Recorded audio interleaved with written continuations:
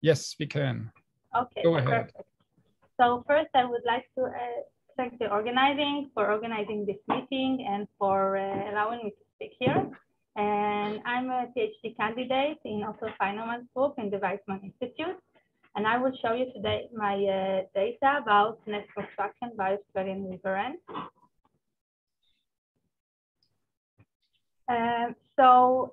While most of the ant species construct soil nests, Australian weaver wrens or Opophylla samaracina weaver wrens are arboreal ants, and they reside in hollow structure nests made of leaves. Here you can see such an example of a nest in the foliage of a tree in nature. This is from Queensland, Australia, from the east side of Australia, where they reside. And the nest construction process is really something very spectacular and, in my opinion, really amazing. And I will describe it to you. So first, the ants gather on a group of leaves. And next, the ants connect the leaves to each other, creating structure that links the leaves. So this structure can be a branching chain, such as here on the left, leaving pulling chain, like here in the middle. So the ants are standing one on top of the other and pulling the leaves closer and closer until the leaves are close by. And eventually they also have, like here on the right, the deeper structure where the ants are holding the leaves closer statically. So once they get to this kind of a position, an adult ant is using the silk-producing larvae to permanently weave two adjacent leaves together. And you can see here on the left the image of the adult ant carrying the larvae and weaving. This is actually why they are called weavers. And also here on the right, you can see how it looks like.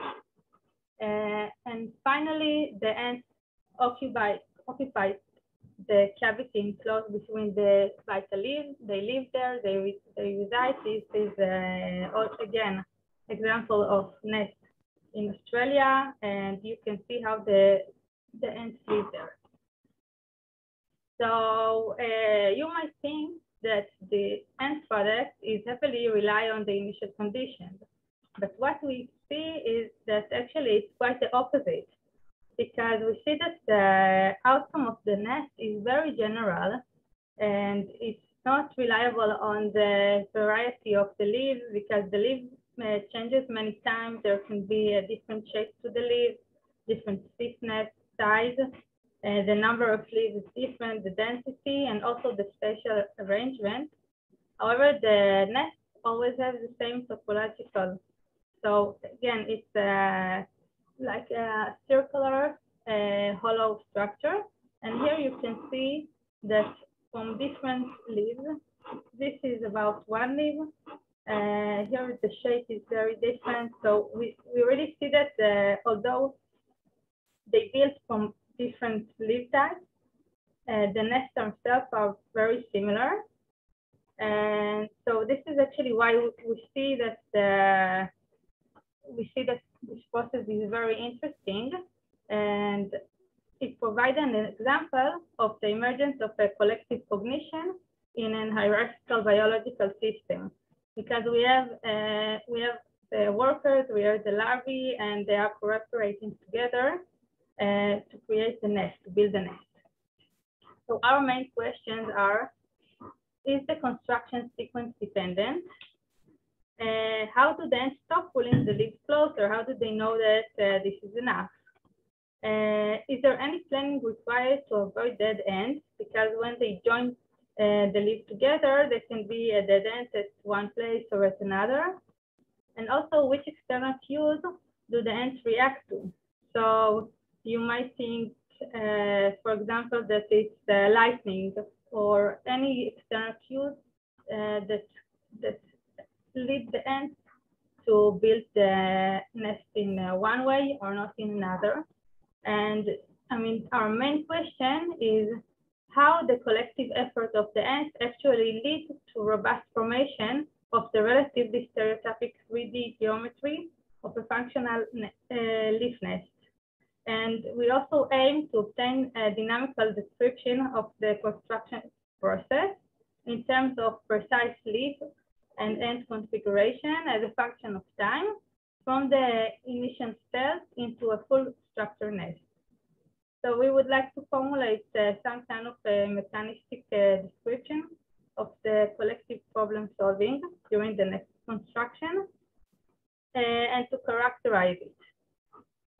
So to answer this question, we built a setup. The setup is made out of 48 fixed cameras in a semi-circular shape that envelope the construction area. So as you can see, there are 3 levels of cameras. And so we can have a 3D reconstruction.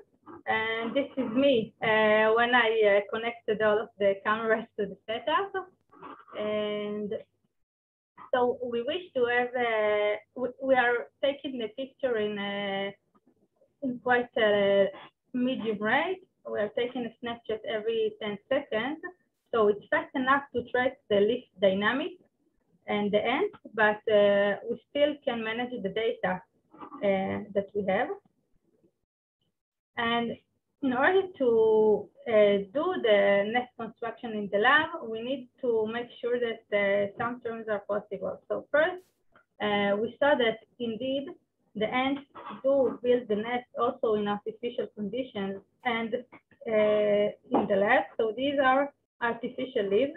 And as you can see, the same as in nature, the ants built in the same way, and also we see the same outcome and the same shape of the nest.